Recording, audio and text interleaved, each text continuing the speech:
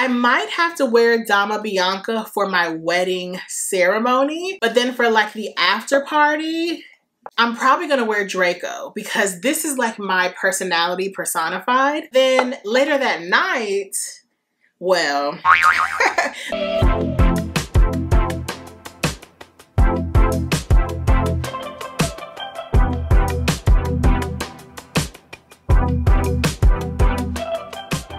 Hi guys, welcome back to my channel. I'm so excited for today's video. In today's video, I'm gonna be sharing my top 10 fragrances in my entire collection. And let me tell you, this video was so hard preparing for because to my surprise, to my chagrin, I have over 100 fragrances now. I don't know how I feel about that. So getting down to a 10th of that was very, very hard. But I think I've compiled my top 10 fragrances. I believe I've done this video before, so my updated top 10. And I'm nervous, and I might have a few extra, but today I want to share those fragrances with you guys. So if you would like to see my top scents in my entire collection, then please keep watching.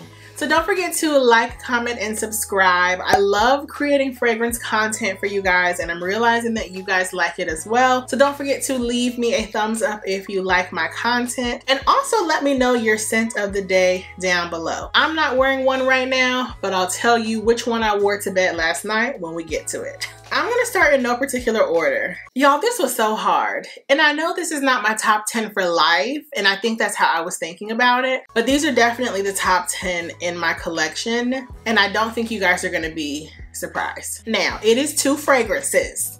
Now, calm down before you try to crucify me, but I'm linking them together because the bottle is the same. It's my creative licensing. So my first 2 fragrances Parfum de Marly Delina and Delina Exclusive. Y'all know how I feel about these fragrances, and it's so interesting because I purchased Delina first. I think this was my first Parfum de Marly fragrance, and I just recently got Delina. And I love them both for different reasons. Let's talk about the Delina Exclusive first. This is like your sexy, powdery rose. She's mature, okay? Brings all the men to the yard. We'll just say that. This fragrance gets so much attention when I wear it, so be careful. It's definitely an elevated, more mature scent profile. It has some oud in it, I believe. Not for the faint of heart. The Delina line overall, I think, is very polarizing. You either love it or you hate it, and I tend to love all 3. I have the entire trifecta, but Exclusive will always be my favorite. But the original Delina, there's just something about her. She's fresh, she's tart, she's stunning, she's intense, she's a pretty girl. This is what I wear when I want to smell super, super feminine and fashionable and very on. Stunning, stunning, rose, lychee, rhubarb, bergamot, very like tart, fresh, rosy notes. Beautiful, but it's very tart, so it's not gonna be for the faint of heart. I tend to love this one. I also love mixing it with other fragrances. I think it's just so beautiful. And like I said, because the bottle is the same, it's the same, and it's my first fragrance, okay? My second fragrance is another feminine one. I would have to say, as much as well, obviously, I have on a corset, like, I love to dress very feminine. But when I dress feminine, which is usually how I dress, I like to juxtapose it with something very heavy and masculine. But those aren't my top scents. So I'm shocked because I love a heavy masculine scent. But my second favorite is one of my absolute favorites overall, Al Haramain Junoon Noir. And this is a dupe of Dama Bianca by Xerjoff. I'm wearing this today. This smells like berries and fruit and plum and powder and vanilla. It's a very angelic, just romantic, feminine scent. Pretty girl. A pretty girl fragrance is something you put on and it makes you just go like, like to primp yourself. Super feminine. This is also juicy. I want to say it has a note of kumquat. Like, who puts kumquat in a fragrance? I don't know, but this smells so juicy and delicate and beautiful. It is just super, super feminine. Now, I did like the original Xerjoff off Donna Bianca, but the longevity was like an hour. And y'all know that fragrance is way too expensive, so I found this dupe and it's perfect. The bottle is pretty ugly, but I love the scent, and this is just so captivating and so comforting. I love this so much. Well, let's stay in the same brand somewhat. My next top fragrance is actually a surprise. I have two proper Xerjoff fragrances in my collection, and I really love Ouverture, but I didn't pick Ouverture. Acento Overdose. Oh my goodness. This is an aldehydic, fresh, fruity, juicy, floral. It smells like laundry detergent, Mike and Ike's, and white florals. But very well done, very masterfully blended. This is a very interesting scent. It is so feminine. This is like a scent that if I worked in a traditional office setting, I would wear to work, but spray sparingly because it's very powerful. But it is just so classic. This is like you go out to lunch at your country club after playing tennis and you bring a decant so you can freshen up. Or this is like what you wear when you're a boss babe in an office but you spray sparingly. This is what you wear to church. I mean, it's what I would wear to church. I love this so much. Very feminine, very striking, very classic, but very interesting because it's a fresh, fruity floral without smelling juvenile. It just smells very classic and elegant, and this smells like generational wealth. I don't know how else to describe it, but she is like, wow. So beautiful. I'm super shocked that my top 10 scents are all so feminine because I have a very masculine scent profile, but maybe not. Okay, my next fragrance is probably the most famous scent in my entire collection that every time I bring this out, you all know why. And this is Bond No. 9 Astor Place. This was the first Bond No. 9 fragrance that I ever acquired. I remember the first day I came across it. I went to Saks here in Atlanta. I had just moved back from New York like an idiot. I never went to the Bond store. And I tried this on a sample paper and my face lit up. This is such an exuberant, sparkling violet. Does it have patchouli? It's like a violet burst of energy. It just smells so regal. This smells so powerful. This is opulence. This smells like royalty. I love wearing this every year on my birthday because that's how I want to feel. So every birthday when I go out to dinner, this is the scent that I choose, and it just makes me so happy. This smells a lot like Dior's J'adore, but I just get a strong violet note. It probably has some patchouli as well. It is an intense floral, but like more ambery. It's not too feminine. I haven't smelled this on a man, but I would love to smell it on a man. Ooh. It is unisex leaning a little feminine because it is a little sweet, but I could see, like, if you're confident, you can pull off a fragrance no matter if it's marketed towards a man or a woman to be feminine or masculine. Like, I'll wear men's fragrances and people love the way they smell on me and I don't feel weird for doing it. It's all about your confidence, and I think a man would smell amazing in Astor Place. Okay, my next fragrance, let's just go for the gusto.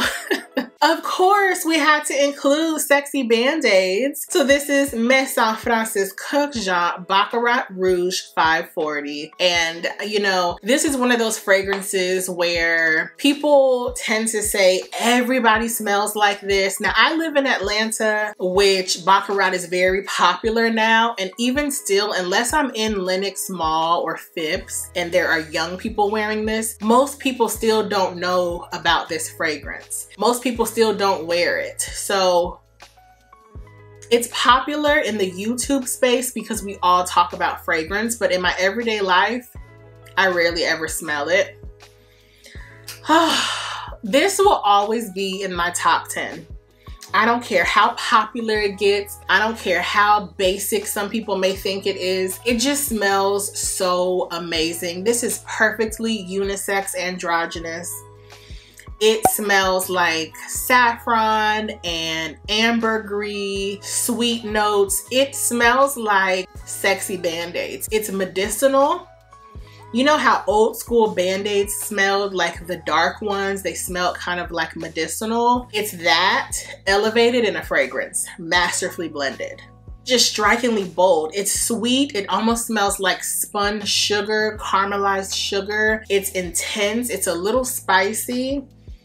Oh, this is just class and elegance. And I know now when you think about Baccarat, specifically if you might live in Atlanta, you don't think about class and elegance. Well, I'm not concerned with what the rest of the world is doing, but when I wear this, I feel class and elegance surround me. And this will always be a fragrance that I wear when I want to just feel very special. So I love Baccarat Rouge 540. If I love it, I love it, and I'm not worried about the rest of the world. He is a stunner. Okay, my next fragrance is one of my newest babies, and this is Navitas Parfums and AI the Great Ambrosia Imperial.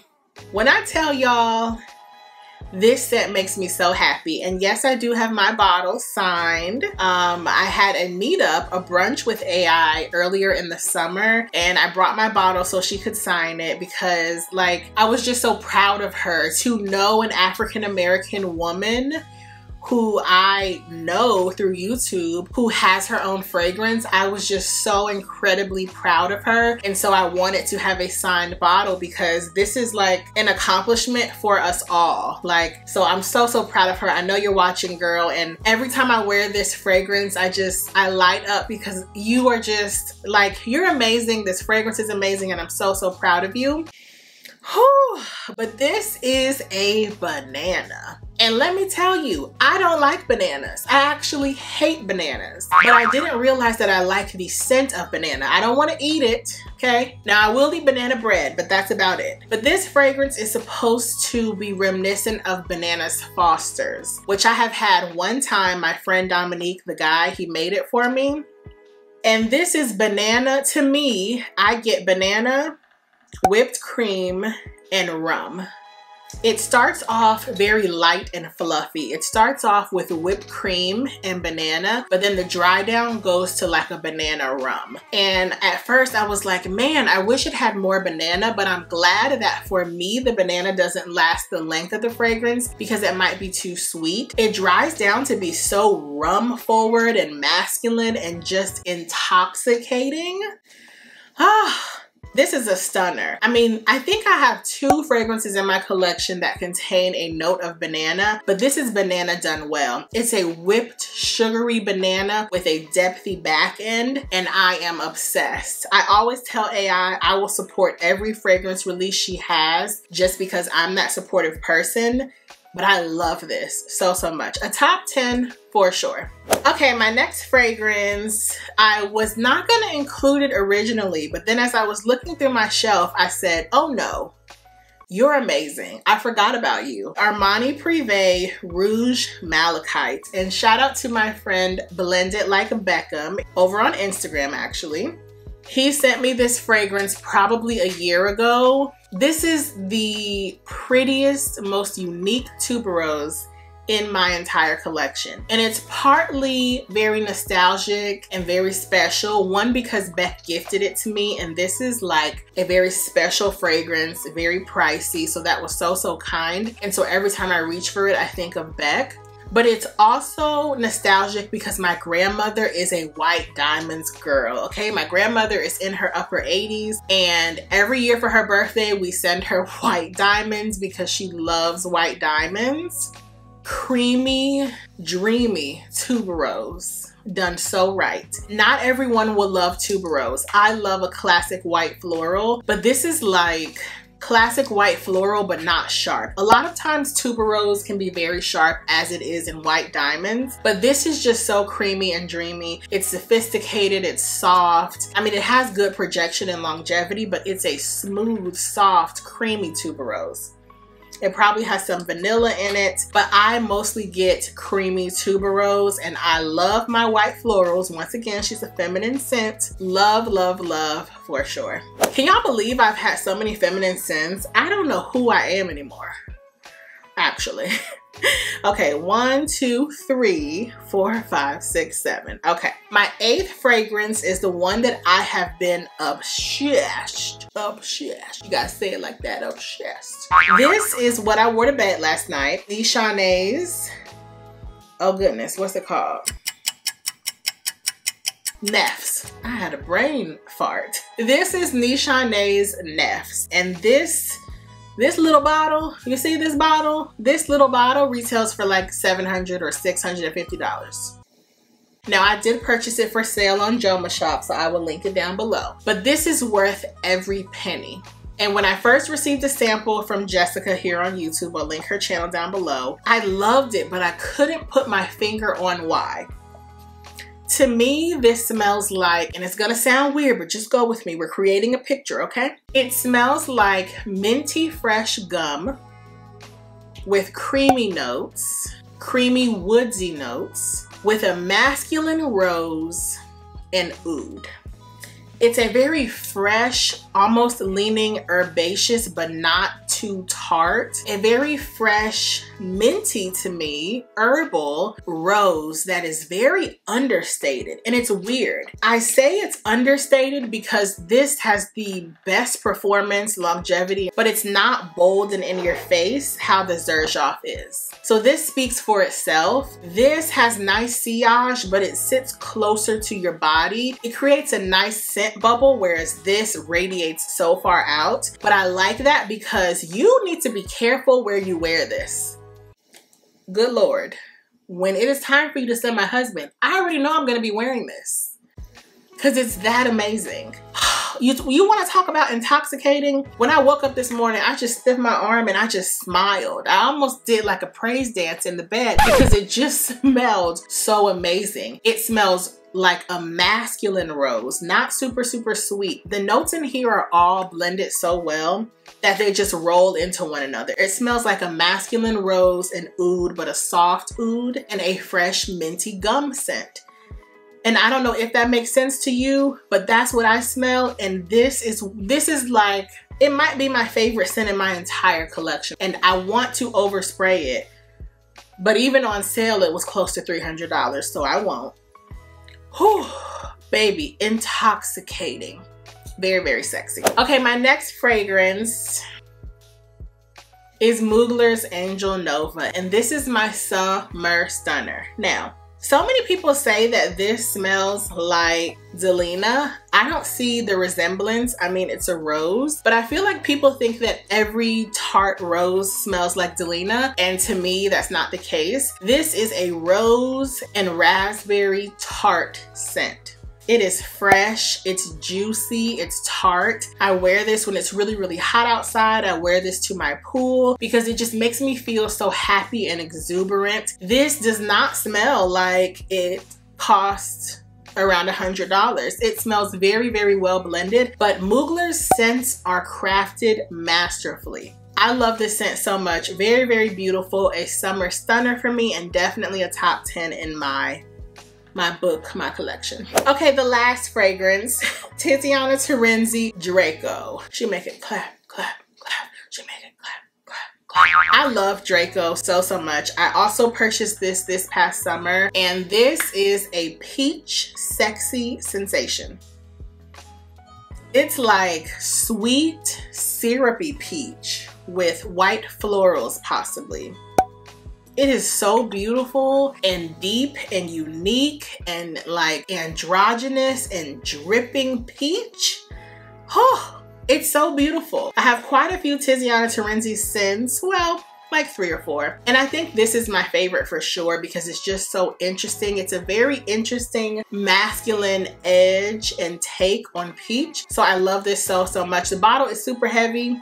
It can definitely be used as a weapon, but the scent inside, amazing. That's Tiziana Terenzi's Draco. Okay, and I have 3 honorable mentions because I just could not contain myself to only talk about 10 fragrances. So we're gonna breeze through my honorable mentions. The first is Simone Andreoli, Leisure in Paradise. And this is one of my top fragrances because it's so unique. To me, this is just coconut and pineapple. Now, in the burst opening, I get pineapple. That fades within like 5 minutes and I just get creamy, dreamy coconut milk. It's so lactonic.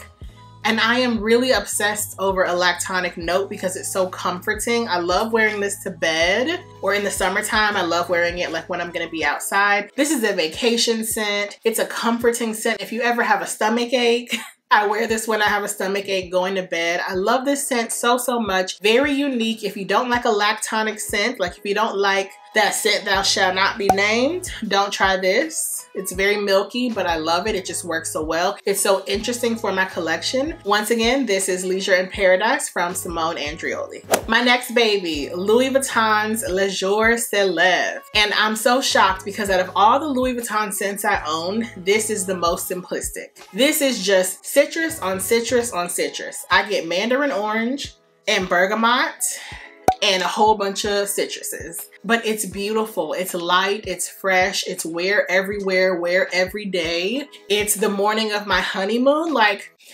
I can't wait to be married one day. When I get married, I'm gonna do a whole video of my wedding weekend scents because I might have to wear Dama Bianca for my wedding ceremony, but then for like the after party, I'm probably gonna wear Draco because this is like my personality personified. But then later that night, well, later that night, I might have to wear like Neff's because that's like, this just makes me feel like I'm on, you know, without to get too graphic. I mean, it will be my wedding night, hello. But then the morning after, this is what I wanna smell like.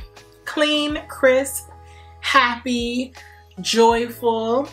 Waking up in your husband's tuxedo shirt, like this is what I want to smell like. So I love this scent so much. It's not very unique, but it's so gorgeous, and I don't have a lot of citrus fragrances, so this one is special. And my last fragrance is Lancome's Trésor La Nuit. This is strawberry, apple, rose, patchouli. It is sweet, syrupy, deep oudi. Oh my goodness, it's just a fruit bomb with caramel, and it's just like dripping fruit. I love this. It's such a sexy scent. I definitely need to wear it more this fall. Gorgeous, gorgeous, gorgeous. It's the perfect date night. Just wear out, want to be sexy and feel sexy. Lancôme Trésor La Nuit. So guys, those are my top 10 or 13 fragrances in my collection. I hope you guys enjoyed this fun video. Let me know if you love some of these. Were you guys surprised by some of my picks? I am so surprised that all these scents were overwhelmingly so feminine because y'all know, like, I love masculine scents, but these were definitely beautiful scents and scents that are at the top of my list for sure. I love you guys so much for watching. Thank you for watching, and I will see you in the next video. Bye.